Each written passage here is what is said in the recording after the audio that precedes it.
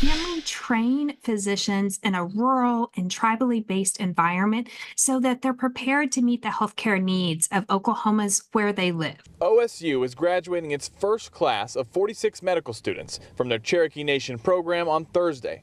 Since 2020, they've learned alongside Cherokee Nation providers to understand rural and tribal medicine needs. As we train students in rural communities, we train them in tribal communities.